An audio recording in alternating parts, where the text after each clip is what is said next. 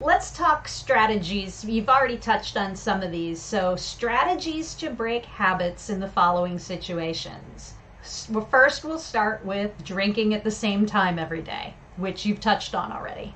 Yeah, I mean, my favorite strategy is just to delay. So if you are used to drinking at 6 or 7 or when it gets dark or something, just let's try something different that night.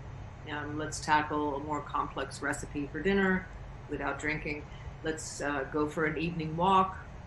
Let's have a FaceTime chat with our loved one. Let's plan a trip, do an hour worth of research on a dream trip, a fantasy trip, even if it's not a real trip. Or let's organize something in the house.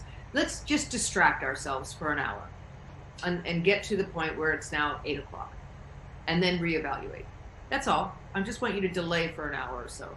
Some people find that overwhelming, and I say, could you delay for a half an hour? Just delay. Just fun. But while you're delaying, don't sit there and look at the clock. Find something that needs to be done. I used to clean my closet out a lot because my mom gives me a lot of clothes, so I have too many clothes. So I'd say, okay, I'm going to kill an hour by doing that.